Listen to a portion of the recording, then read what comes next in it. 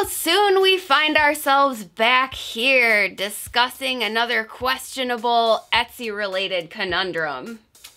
Yeah, thanks, Etsy. Rafi's Rambles, Rafi's Rambles, Rafi. Hello, all you awesome humans and creatives out there. I'd like to start this video by saying, what the crap, Etsy? It's like you want to break up, but you want me to be the one doing the breaking up, so you just keep doing things to push my buttons and make me want to break up. That's bad relationship 101 right there. I know, it's like, Etsy, you keep pushing me. You keep pushing me.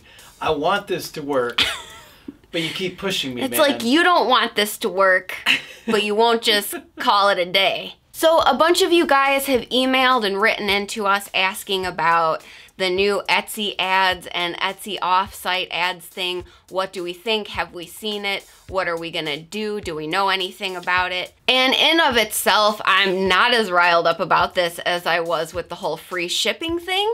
But this coming on the heels of that, I'm kind of like... I think one of the reasons that we're not so riled up, though, is because we kind of did our own thing separate from Etsy. Yeah. So that's why I'm like, well, you know, like, it's not like I wasn't expecting something from you, Etsy. We're still in this relationship, but our weekender bag has been packed. Etsy is again being kind of scripted and generic about how they're presenting this new campaign, so we had to do a little bit of digging to really find out more about it. And here's what we've got so far, guys. Etsy's in-house ads, I'm calling them in-house ads, the ads that are on Etsy that are only on Etsy, are not changing, except that they're removing Google from their in-house ads, and Google is becoming part of Etsy's new Offsite ads campaign. Etsy Offsite ads, as far as they're explaining it right now, is risk-free advertising on sites like Google and Bing, and social media platforms like Facebook, Pinterest, and Instagram. And what they mean by risk-free advertising is that you're not paying any upfront ad costs, and you're not even paying for upfront clicks, basically, which, you know, that's cool. You're only paying for the ad if someone clicks on it and then makes a purchase from your shop within 30 days of clicking on said ad. That sounds so good on paper. It does sound nice on paper, doesn't it? It sounds like, oh, that's really kind of you to do all those upfront things. Etsy also said that this is something that was created specifically for Etsy users to help them out. And you can't find anything like it anywhere else. So it's very special in that way. They said that they're going to be adding a dashboard pretty soon that's going to allow you to see the ads that are being run and who's clicked on them and whether or not those ads resulted in a purchase. You'll be able to track all that and see the fees as they're coming out in real time. Said dashboard is not available yet. Yeah, that's kind of weird that they're doing this whole announcement and launching everything and saying, like, this is what's going to happen, but yet there's no real way for you to check things. And they basically said they're doing this pre-announcement to help us feel prepared and to be helpful. We'll get into that in here just in a second. So the ad fee that you will pay if you make a sale via Offsite ads is either 15% if you opt in or 12% if you are required to opt in. Good Lord. Let's do a little skrrr. So one thing that they wanted to clarify is that the ad fee is only paid on items that sold as a result of Etsy Offsite ads. So you're not paying that 12 to 15% on anything you sold via Etsy's in-house advertising or any organic sales you make through Etsy or any other channels. Basically, that ad fee is only applicable if it was a result of Offsite ads. Because a lot of people were pretty riled up thinking that they were going to have to pay out 12 to 15% of their sales across the board. And that's not the case. So that's good. However, if a buyer clicks on any of your Offsite ads and makes a purchase from your shop within 30 days, any purchase at all from your shop, whether it was what they clicked on or not, Etsy is going to count that is a sale that resulted from offsite ads because they made that initial click on your ad. That's where things could get a little tricky, I feel like. If a buyer clicks on one of your offsite ads and then 25 days later they return to your shop and buy something, it counts as generated from offsite ads. Ooh. It could get tricky. That's no bueno. They say they're releasing dashboards and things to help clarify that, but I think that could get a little problematic. We'll see. We'll see. Well, that could get problematic because basically, you know, that's fine if you sell like a $10 item. But what if you sell a $1,000 item? Then your fee is gonna be so pretty for that hefty. one click, it's a big fee. It's a giant fee. Yeah. If someone accidentally clicks on one of your offsite ads instead of one of your regular, well, like let's say it's a customer that knows your shop already, but they accidentally click on one of your ads and then they buy something from you. Technically, they were your customer already, but they clicked on the ad. Yeah. So, yeah. So I'm not sure how I feel about that whole business of the 30 days. I don't know how I feel about this whole business anyway, Etsy. I feel like Etsy's being all like, I'm Etsy. It does feel a little like, They also do mean 12 to 15% on the total amount of the sale, not just the item price. So they mean the item price plus any applicable sales taxes or upfront custom fees, plus your shipping cost equals shady. I don't understand how they can legally collect their commission on like your sales tax, which is never yours to begin with, and your shipping fees. And that's always been a thing since they've started collecting fees on shipping and taxes and all that. Like, that's never seemed right or okay to me. So this is just a continuation of that shadiness that's already been going on. Well, that was kind of like with the free shipping, and a lot of people were like, oh, dude, you just gotta grow some. What they don't realize is that Etsy's been implementing different things like that, like charging commission or charging a percentage on the shipping and then charging a percentage on the taxes and the overall sales. And they've made these tweaks and changes to their policy little by little. And now they're doing this. So it's like, who are you, Etsy? I know. We started off as one thing, and now we don't know what we are. I don't even know you anymore, man. Okay, so required to participate? Not sure? Not sure if you're automatically gonna have to do this? Yeah, me either. How about you?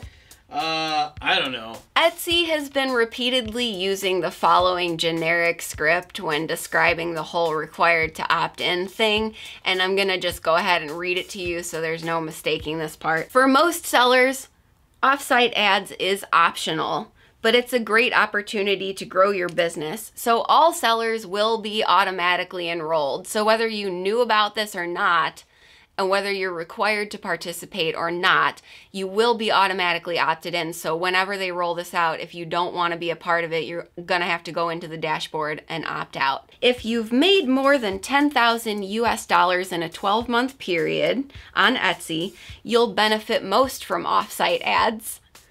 So you'll be required to participate for the lifetime of your shop, and you'll get a discounted ad fee. This makes no sense to me at all. Nope. Okay, who really benefits most from this, Etsy? Because if I've made over $10,000 in a 12-month period, I'd say I'm doing pretty okay without your forced help. So is it really me, the seller, that benefits, or is it Etsy that benefits most from forcing its highest volume sellers to participate in something that they may not want to? They're going to have to collect that percentage. It's not like Etsy wants to collect that extra additional money from their highest sellers. Right, it's just they have to because, you know, that's the way that... They're trying to help you out. Yeah. Exactly. Whatever. Now, those of us who are forced to opt in for the lifetime of our shops get a great little discount of 3%. So we're only paying 12% commission. Basically, what it's saying is you shops are our cash cows and we represent you now. So you're paying us commission on what we sell. That's basically what it feels like. That's pretty much what it is. It's like Etsy is now an online gallery distributor thing, and it's like we got to make a percentage off of all of your sales, not just the percentage that we're getting, but the extra percentage of everything. We have some people in the UK that are like, I already have to pay like this much taxes on what I sell, and on top of that, I got to pay this much. Like, where's my profit going? Yeah, a lot of people are asking where their profit is going. Of course, with the profit margins, Etsy was all like, well, just take a look at your pricing structure and adjust it accordingly. Same thing they did with the free shipping. Yeah, just raise your prices. Everything's $1 million. Yet again, just $1 million. You want things from our shops, it's $1 million. So how do I know if I'm required to participate in this or not? The short answer is, I don't know.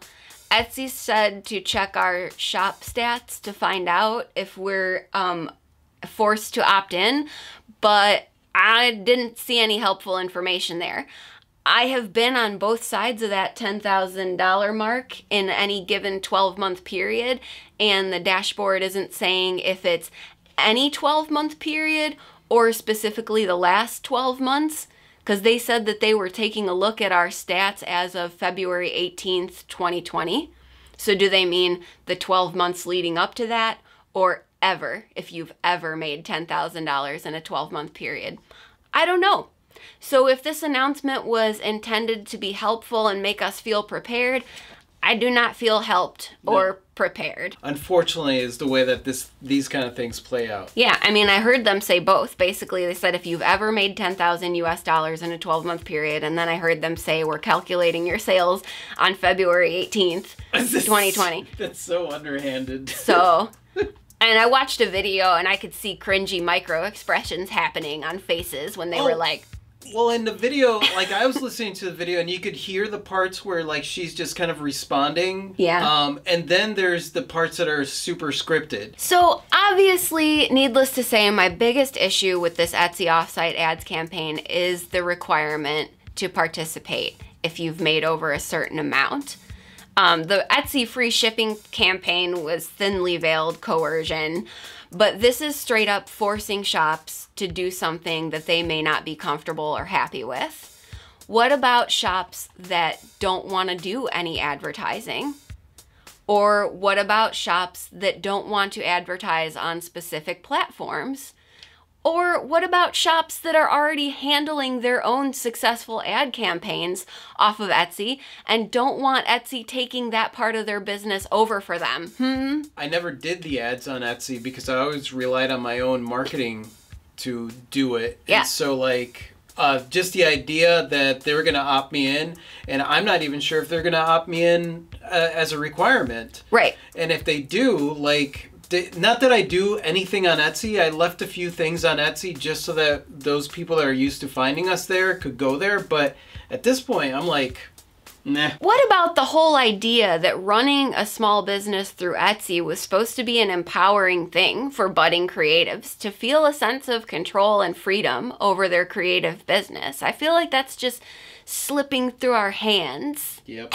Little by little as time goes on. Also, I'm just not sure how I feel about having zero control over what items are being promoted, where they're being promoted, how often they're being promoted. Like, I don't want to have no control over that whatsoever. I feel like that's my shop, that's my business. I get to choose how it is that I'm going to advertise my business and run my business and whether or not I'm going to do free shipping or anything like that. Why are you telling me how to run my business? What are you going to do, Rafi and Klee? Well, as of right now, with no Offsite ads dashboard in place and no additional information besides what we've shared with you here, we don't know. My plan is to basically look at this and assess, determine whether I'm being forced to opt in and make a decision there. We already moved most of our business onto our own e-commerce website when the whole free shipping thing happened.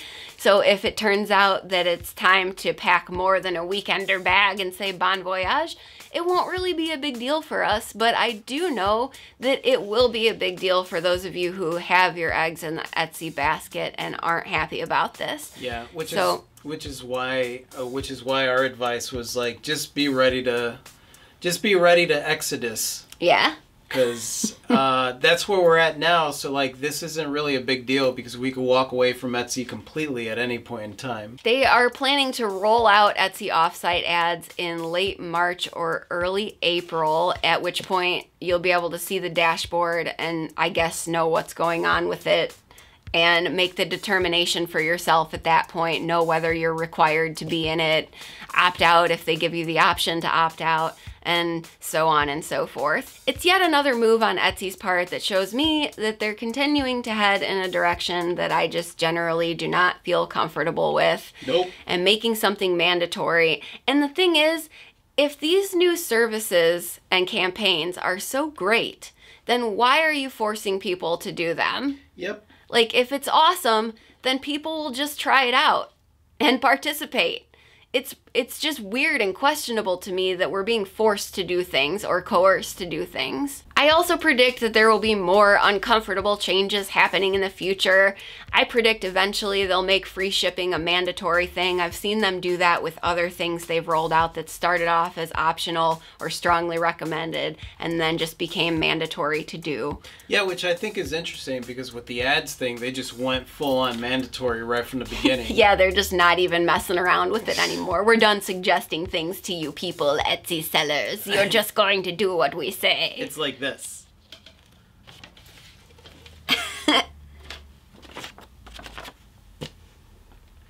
Obey! Now, needless to say, Etsy is getting a huge amount of backlash about this from all over the place, and they're trying to handle it with their scripted responses. And there was actually one thing that they said that was kind of refreshingly upfront and honest, which was the following, and I wrote it down so I could quote it. As a marketplace, we're able to make updates to our features and services, period. When we make important changes, we update our terms and notify you in advance, which basically I read as we own the platform and we can do whatever we want with it, and if you don't like it, don't sell here. Yeah, and I mean, that's right. That's true. It is true. They do own the platform. It is their platform. That's not how it started, and so it was touted as you are a small business owner, you are a creative business owner, and we're here to back you. Mm-hmm. Now it's more along the lines of like, this is our selling platform, this is how it is, you better follow the rules or get out. This is big commerce, y'all. Yeah. So get off the train if you... Yeah, and I agree on both sides. It is their platform. They can do whatever they want with it. But if they're heading in a direction that is away from the core values that they started with, then... I mean, that's on them, and it's up to us to decide whether to move on or be along for the messy ride. Me personally, the core values were why I got involved in the first place, and so I don't want to stick around for big commerce machine of doom. Yeah. Backlash that we got when we did the free shipping was from people saying like, just grow up or blah, blah, whatever it was that they were saying. And it's like, no, you don't understand. I'm not demonizing Etsy. Etsy can make whatever choices it is that they want. But I also don't have to just follow along on a leash and do whatever it is that they say. I have options and I am my own person and I wipe my own butt and everything. So yeah. If I am going to decide that I don't want to follow these rules, I don't have to. It's true, and well said. We do wipe our own butts. Ultimately, this is one of the pitfalls of selling on a platform which you don't control, which is why we ultimately decided to open our own e-commerce site when the shipping thing happened. There are numerous benefits to selling on a platform that gets high traffic, such as Etsy, but they can come at a cost, which is lack of control. And you guys, the choice to open up our e-commerce site, best decision that we've ever made. Our business has not declined whatsoever from taking that away from Etsy. Not at all. We have no regrets. No regrets whatsoever. We want to know what you think of this new Etsy Offsite ads campaign, what you know about it, what you plan to do. We look forward to reading your discussion in the comments below. And I know this is a heated topic and a lot of you are riled up. Please try to keep the discussion as friendly and productive as possible and know that we love you. Yeah, keep it nice, you guys. Like, listen, I know some of you are heated or like, F Etsy, blah, blah, blah. And some of you are like, well, it doesn't really matter, da, da, da. And there's two sides to that. we could all have a conversation that's going to benefit all of us when it comes down to that. Like Etsy, you don't have to vehemently defend Etsy or vehemently stand against Etsy, because Etsy doesn't matter in this situation. What ultimately matters is, what do you want to do, and what is the way that you can find to become more empowered in this particular situation. Making moves that are best for your creative business and your morals and values. Exactly. Ooh, I have to do the sign off, don't I? Yes, you do. Oh man. We love you guys so very much. Thank you for watching this video. If you liked this video and you want to watch more like this, or not really like this because we don't really do videos like this on the regular, then click right over here to subscribe. Yeah, right there, right there. And that's it. Say goodbye, Rafi. Adios. Good day. Total awesomeness.